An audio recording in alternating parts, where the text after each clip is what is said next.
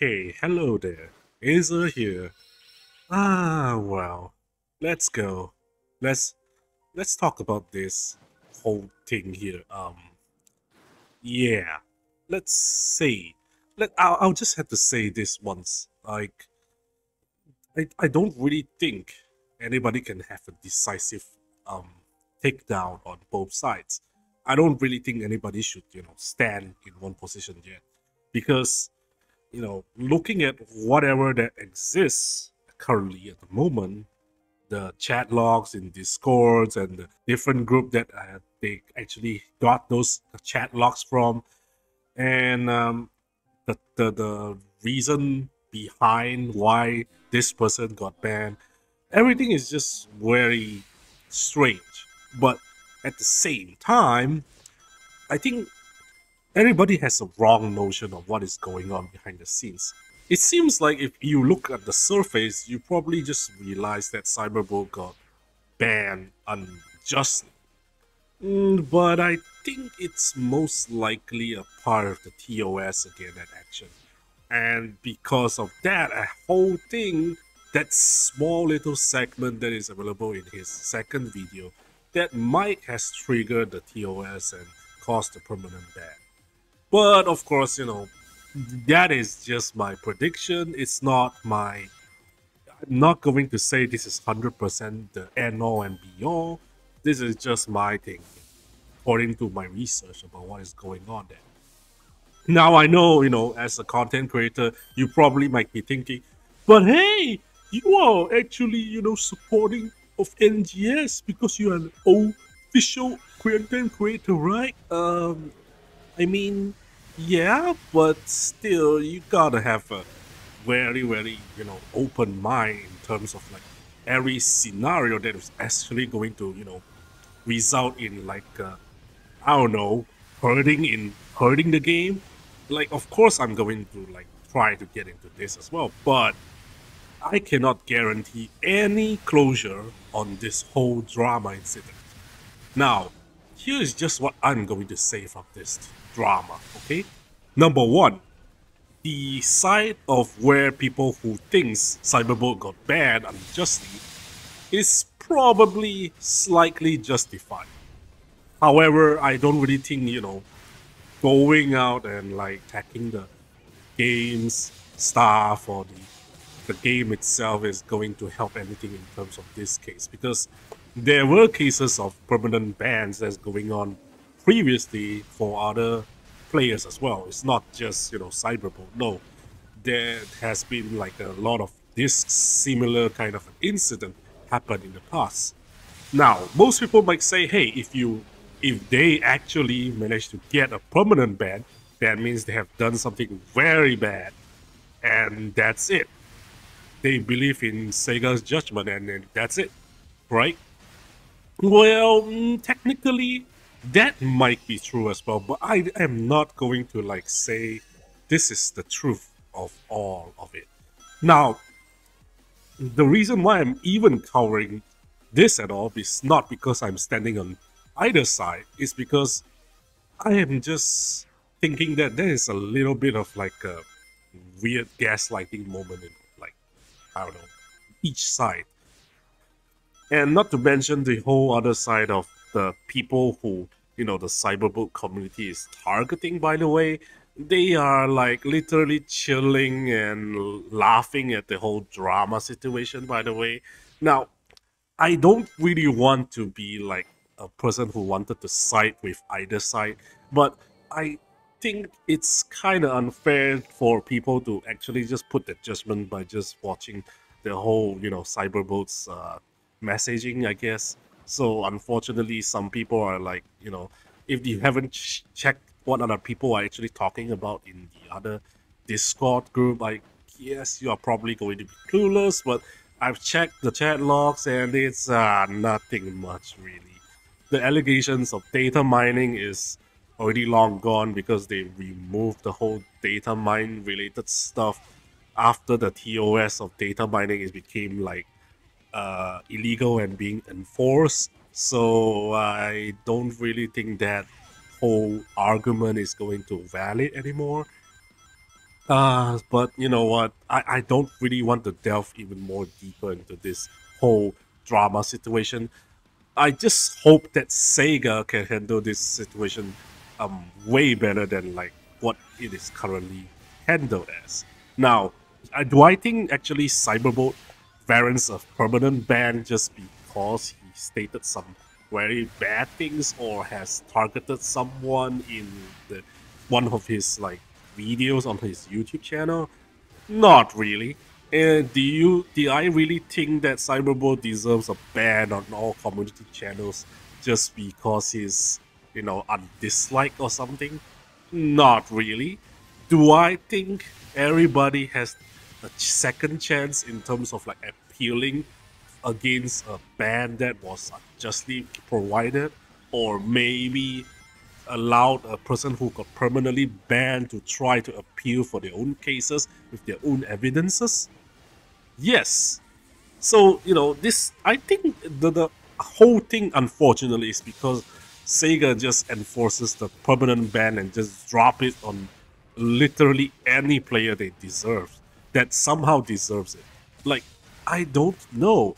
If the player is toxic, maybe there is like a first warning and a second warning system. It would probably be better. But at the same time, they are probably they wanted to drop like a very very heavy punishment for toxicity, so I don't know about that. But at the same time, do you think Cyberbolt is toxic? I To be honest, not really. After watching his first video and then seeing his reply on the second, it does not look like for the rest of the second video is actually like, hating the game or anything. It's just more like constructive criticism, I guess. But apparently, some people just take it like a doomer message or something. I don't really want it. Whatever. So the conclusion is, yeah, Sega needs to review their banning system and maybe not create more drama by accidentally banning another large content creator in the future, maybe. And hopefully they don't, ban our official content creators just because they accidentally said something as well, because I think that is actually kind of bad in terms of like their game image or something. There is already like a lot of huge banning dramas that's going on like in other live service games, like in the RuneScape case that currently Asmongold is covering, and also the same thing goes with Destiny 2 speedrunners being permanently banned just because they speedrun the game legally. So yeah, I think this kind of like a permanent ban kind of situation is by the game's authority anyway. So I can't have anything to say here. I don't really think my words is going to be taken seriously anyways. But the reason why I wanted to make this video is so that I wanted to say that, people deserve second chances. Cyberbolt, I don't know, man. He's no matter what you wanted to say of him, I still think he is like a content creator who have a decent amount of a lot of like amounts of numbers of subscribers that might reconsider to play the game if he's actually being resolved of his case or something. I mean, if Sega didn't actually ban Cyberbolt out of nowhere and given him like a permanent ban, I think he might actually make an even more positive video for his third sequel of the whole "Is NGS a Disaster" video again. But since you guys pulled the trigger, that's all to you then, Sega. Ah, man, why do I have to cover this thing? The global community or the doomer community, on the other hand, always thought like the game is like in a very dire strait of like being needing a whole new remake or a realm reborn moment or something in terms of like the content and stuff like that. Unfortunately, that is not true. If you want to talk about like how the game is current state is, to be honest, the state of the game's current population is way better than a lot of live services. The game's current situation is actually way better than a lot of like live services. Now, not the top dogs, mind you, of course. Like the top dogs are definitely going to have even higher numbers, but that's not the point here. The point is this game has multiple platforms and different console platforms even, and you can just cross-play. So I don't really know the real number of the players behind it, but you can probably calculate from what they have stated in the whole interview segment if you really wanted to know the amount of players who actually stayed. It was said it was like 30% or something from the whole number of the player base, which is actually pretty decent amount of chunk of number of players as well who are staying for the game, because 70% is the players who are probably left or not playing the game anymore, but 30% is still not really a small number to scoff at, to be honest. And this kind of amount of players is literally similar to most MMOs or live services as well. So there's nothing new there. However, the game is not going to go anywhere unless most of the players suddenly just stop playing because of a certain protest method, or if they didn't even do their AC scratches at all. But I don't really think the Japanese players are stopping anytime soon, especially, the whole sunk cost fallacy. They already have obtained so much fashion items at this point. I don't really think those players are going to leave anytime soon. Even if they were to leave and stop playing the game for maybe like a moment, they would, sometimes just come back just to play the social aspect of the game. So this is also another point of why this game is not dying, is also, well, the game has very good, excellent, actually unbeatable fashion stuff, in the game. I guess it's probably one of the best customization game there is, especially in terms of like, oh, you want to create your OC here? Oh, you want to cosplay anything? Sure. It's even more flexible than in the aspect of like VR chat requires you to create the assets yourself, but then you cannot really actually customize the asset unless you know about modeling. But in New Genesis, since you can just adjust every accessory available there is, so it's literally much easier than like even VR chat. However, I had to say that because of the inclusion of the creative space as well, people are also enjoying that part of the game as well. Now, if you look at the whole system, it is not really that much complexity there is, except for maybe like the ways that you can actually create a mini game out of those triggering systems or those small little cubes. But other than that, it's actually still a pretty decent space for people to actually like flaunt their creativity and everything and so on. And that resulted in a lot of like creative spaces being premiered or featured and stuff like that and so on. So it's not looking that bad for the game at the moment. Now the player base numbers didn't even drop at all when there are like competitor games releasing. For example, back then maybe you guys are dooming because, oh, Tower of Fantasy is releasing, oh, New Genesis is going to die, and then it happens and everybody quits playing Tower of Fantasy somehow.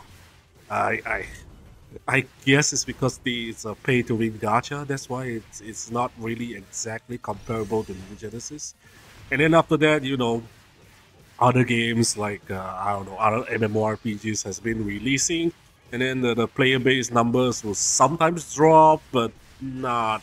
But then the next day they usually just rise back up after they complete that other game. It's so far the trend is basically like just going up. It just keeps going up instead of like going down, and that is just the Steam charts, by the way. It's not like I'm talking about the whole overall population, because cannot gauge according to just using the Steam charts, by the way. So this is just unfair. It seems like if the game is really dying, it would probably have like less than 100 players, or maybe close to that kind of amount in comparison to the previous numbers that they have.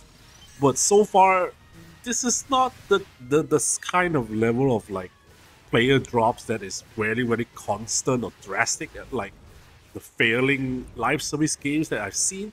But apparently, yeah, it's still a dead game, I guess. Okay. Now, I guess you can argue if the content is really inadequate to be called as a version 2 yet. Let's just see what is going to happen in the rest of this year and next year, probably. That is just going to be the last chance for the most gameplay oriented players.